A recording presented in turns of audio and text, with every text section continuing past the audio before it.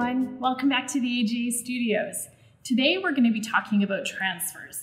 And when I say transfers, what I mean is the transfer of ink from one surface to another. I have three methods that I'm going to show you that I think you'll find really interesting. Now, transfers are really good if you want to add layering or some really fun elements to your artwork. So let's get started.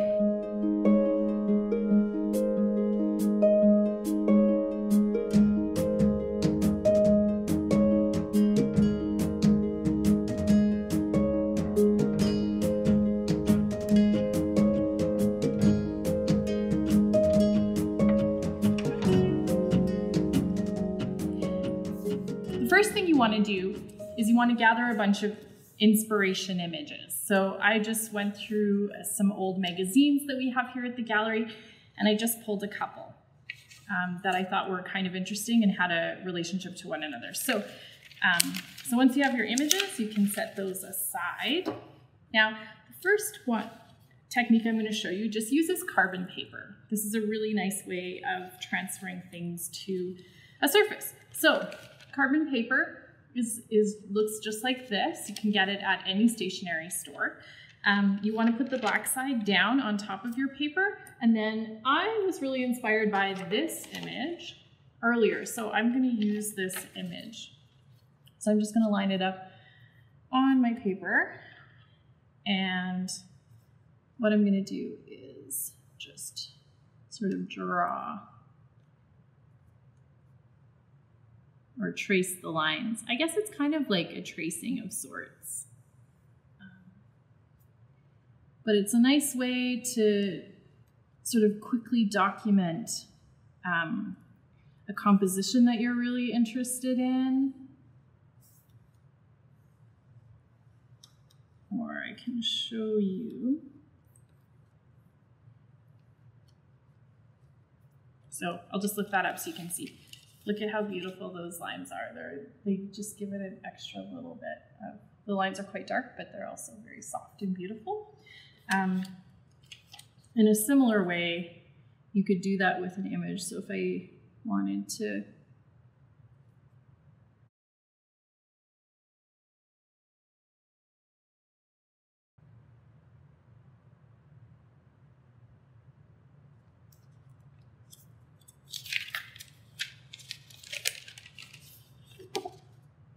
and so you could just quickly transfer it to your paper, and I'm going to come back to that in a little while. All right. Okay. The second technique that I want to show you uses gel. Gel is an artist medium. It doesn't have to come in a big tub like this. This is just what we had at the gallery. So it's just thick and white, and it will dry clear, which is really great. Okay, so with a gel transfer, what you want to do is you want to have your image. So I'm going to use this little coyote here for my transfer, and I'm going to take the ink that's sitting on top of the copy paper, and I'm going to transfer it to my watercolor paper. So it's key here that you use either old magazines or a recent photocopy. So something that's less than a couple of hours old, and that's just because it'll be easier to transfer the ink. So with the gel, what you want to do is pick up a bit of gel, and then you just want to paint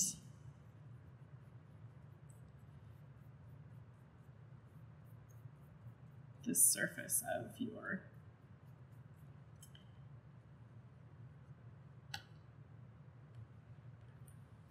image, and then I'm going to find a place here to lay it down, and then I'm going to take a old membership card and okay, just make sure that's there. And what I'm going to do is I'm just going to gently smooth this out. Okay, you want to make sure that there's no air bubbles and that the contact is really good. Okay, we're gonna let that dry for a second or so. the third technique I'm going to show you uses packing tape. Yeah. So again, I'm going to use my little coyote, and the hardest part of this is finding the end of the packing tape. So if you can do that quickly, you are amazing. So I've done this a couple times and I know that I need more than one piece of tape. So I'm just going to cut two while I'm here.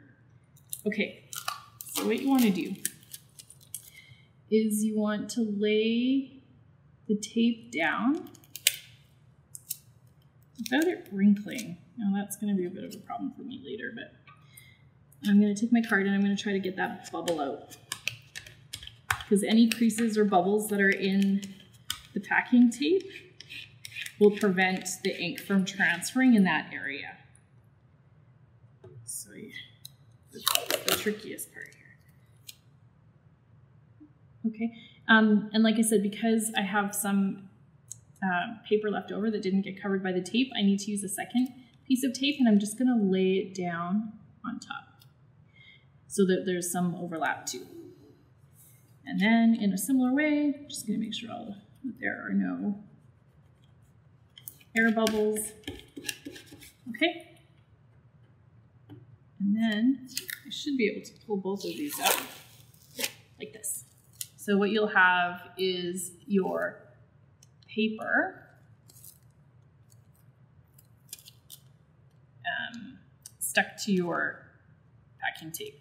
And now I'm just going to dunk it in the water. And you have to let it sit for a few minutes. Just basically what's happening is that you're softening the paper that is behind the tape. Okay, I'm just going to move this to the side, and we're just going to go back to our gel transfer. Okay, so I have a sponge here, and it's a bit damp, and so I'm just going to gently put some water. You can see that it's starting to change color, and that's good. That means that the paper is getting wet. Okay, so you'll notice, if you use your finger, you'll notice that when the paper is wet and as you start to move your finger along on the paper, it's starting to pill, so it's starting to pick up the paper. You're able to pick up the paper, and that's exactly what you want to do. So using a sponge will help you get a lot of the paper off, but you might have to still use your finger in order to feel if you've gotten all of it off. So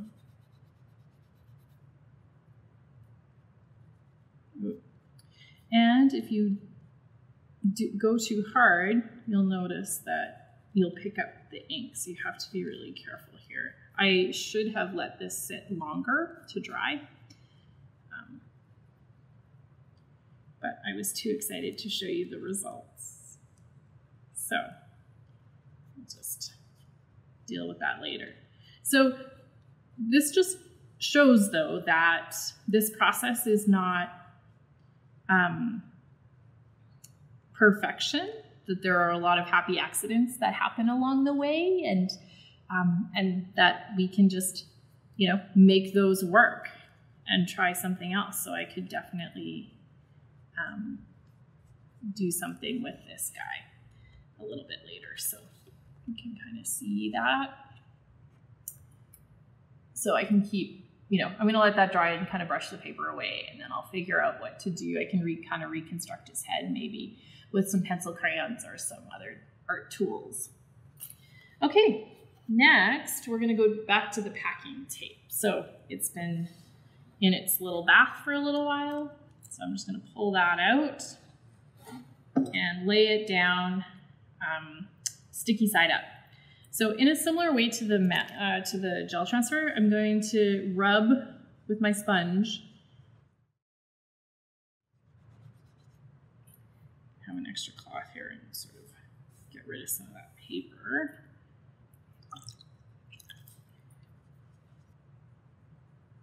As long as you're seeing white, it means that the paper is still there. So you really have to go over it a couple of times. Now, once it dries, if there's still a haze on it and it's not clear, it means that there's still more paper that needs to come off. So, so go ahead and just re-wet it.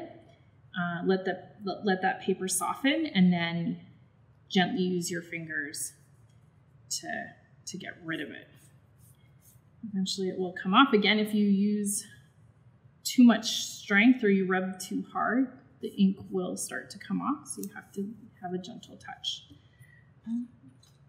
And then once you're done, you have this beautiful transfer here, and it's got this kind of iridescence or luminosity, transparency that's quite lovely to play with. So earlier, so this is just from earlier. So I took that drawing that I did with the carbon paper. I painted just a little bit of watercolor there, and now I can put my little guy transferred on there. Let's see. And then you can get a sense of what that looks like. So, ta-da! Fun. All right, so I'm just going to show you a couple of other things. So what's great about transfers is that you can do it on multiple surfaces. So here I did it on a piece of masonite. So you can see that when it dried, you can see that when it dried, I didn't quite get all of the paper off. So I need to go back. I need to wet this again, and I go back with my fingers and rub off some of that haze, like so. And then I also did a canvas. So I started by painting a little bit, and then I added with gel transfer the text. So I just put it to add some texture or interest to my drawing and painting. And then also I added these geese. So you can also see there's still some haze here. So I'm going to have to go back. Here, you might be able to see that I rubbed too hard. So I had to draw the body back in here. And that's okay. Again, this is an imperfect technique, but it does add some fun and interesting elements to your artwork. So I hope you give it a try. If you do, please share with us. We're always interested to see what our friends are doing at home or in the classroom. So please feel free to share with us online or send us an email. We'd love to hear from you. In the meantime, happy creating. Bye-bye.